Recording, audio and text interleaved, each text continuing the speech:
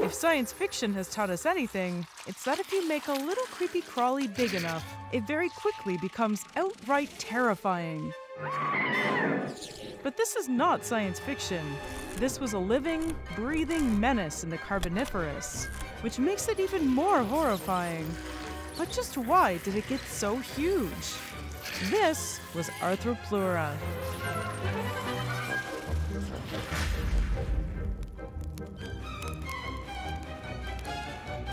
Hi, I'm Danielle Dufault, and you're watching Paleologic. Today, we're talking about Arthropleura, an arthropod who took the concept of gigantism and scuttled away with it. Arthropleura was a genus of giant myriapods. They were the weird cousins of centipedes and millipedes.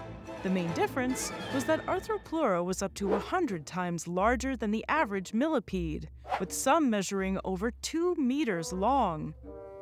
Even the world's largest living millipede, the giant African millipede, couldn't compete. Arthropleura was 9 times larger and could have eaten its African cousin as a mid-afternoon snack. The largest Arthropleura ever discovered was found in 2021 by chance on a beach in Northumberland, England. At 2.5 meters, this whopper would have been the length of a male Komodo dragon and would have weighed around 50 kilograms. Before that discovery, Arthropleura were thought to be much smaller, as the other 2 recorded fossils were of juveniles. But when it reached its full adult size, they were behemoths. To really put their size in context, Arthropleura was larger than most of the land vertebrates at the time, which were mostly amphibians. But there were other very large invertebrates sharing the forest with Arthropleura. Our friend Lindsay is a bit of an expert on the subject, so I'll let her tell you about some of the coolest ones. Take it away, Lindsay.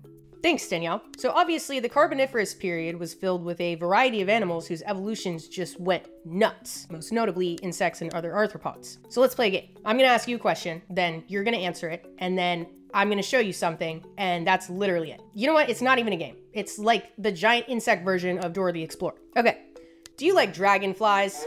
How about giant dragonflies? Yeah, Meganeura, a giant relative to dragonflies. Technically a griffinfly, which has slight morphological differences to dragonflies, but dragonfly nonetheless. They had a wingspan that got to about 2.5 feet long. To put that into perspective, your bedroom door is like 3 feet wide. That's big. That is some alien shenanigans. Their larger size likely meant they had a wider variety to choose from on the Paleozoic menu. Lots of different insects and other invertebrates, like their modern counterparts, but maybe possibly amphibians as well. Dude, imagine a dragonfly eating a frog today. That's unpleasant. Meganeura is kind of the poster child of the Carboniferous, appearing in tons of different paleo art and documentaries and movies, but despite that, not much is known about them. Based on fossils of their relatives, scientists suggest they lived in more open habitats rather than forested areas because their wings were fragile and would have gotten knocked around with the trees. Makes sense to me. All right, do you like scorpions? How about giant scorpions? Pulmonoscorpius is one of the largest scorpions to ever exist that we know of, with the largest fossil remains representing a species that was 2 feet and 4 inches long. So this time, think of the width of your bedroom door. That is the length of Pulmonoscorpius eating a Jimmy John's sandwich. Unlike modern scorpions, which generally rely on mechanoreceptive senses for prey capture, Pulmonoscorpius seems to have relied on their eyesight much more than that. They had proportionally much bigger eyes than today's modern scorpions. For a while, it was unclear if this species spent its life in the water due to other sea scorpions. Yes, sea scorpions that were alive during the Paleozoic, which I'm not even gonna touch on because that is a whole other can of worms. But 2 specimens of Pulmonoscorpius show evidence of book lungs, which are air-breathing organs that land arachnids tend to have. So, boom, they were terrestrial. Have fun falling asleep with that. Back to you, Danielle. Researchers hypothesized that Arthropleura would have needed high-nutrient food to get as large as it did. That means that small prey like amphibians may have ended up between Arthropleura's mouth parts. Arthropleura had a tough exoskeleton that protected it like a rigid shell. This feature is still in use today, hundreds of millions of years later, by today's millipedes. Why change a thing that's proven to work? The 3 fossils that we have found are likely actually molted exoskeletons. We know this because when they die, the segments of arthropod bodies tend to fall apart quickly. While the fossilized impressions of their discarded exoskeletons are few and far between, the tracks they left behind reveal that they were quite common.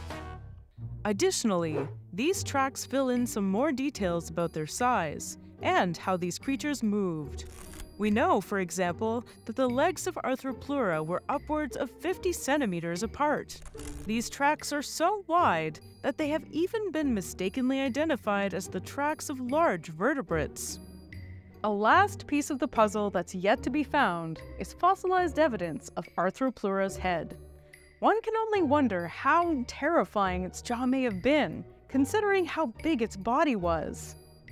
Studying the sediments near Arthropleura's fossils and tracks has hinted that these giants lived in the woods. While they may have been eating amphibians to get swole, they also likely ate the wealth of snacks the forest floor provided. Today's millipedes are essential to the health of the forest ecosystem, processing leaf litter and thereby returning nutrients to the soil. Arthropleura lived in Laurussia, a landmass that included present-day North America and Western Europe, and was closer to the equator during the Carboniferous period. The Carboniferous ranged from about 359 to 299 million years ago, and was the fifth interval of the Paleozoic era, wedged between the Devonian, the Age of Fishes, and the Permian periods. The Carboniferous began more than 100 million years before the first dinosaurs walked the Earth. But Arthropleura wasn't the only humongous invertebrate at the time. Meganosoptera, nicknamed griffinflies, predatory dragonfly-like bugs with 70-centimeter wingspans, swooped through the skies alongside Mesothyros, another giant insect with a beak-like mouthpart and a 56-centimeter wingspan. On the ground, Arthropleura was joined by another mega-arthropod, the 70-centimeter-long scorpion known as Pulmonoscorpius. So just how did these creepy crawlies get so big? The answer to this question is all around us. The Carboniferous period was one of high levels of atmospheric oxygen, an estimated 35%, compared to the 21% oxygen of the air we breathe today. Researchers believe that this extra oxygen may have contributed to the increase in size of organisms, including giant terrestrial arthropods.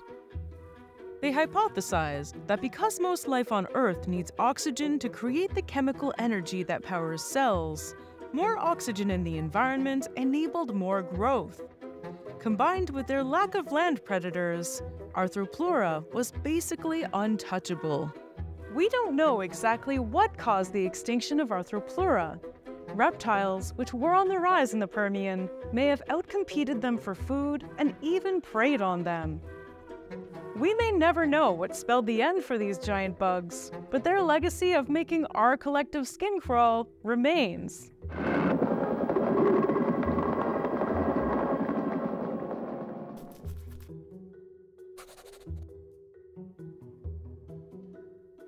So what should we talk about next? Please let me know in the comments and be sure to subscribe for new episodes every week. Thanks for watching. See ya!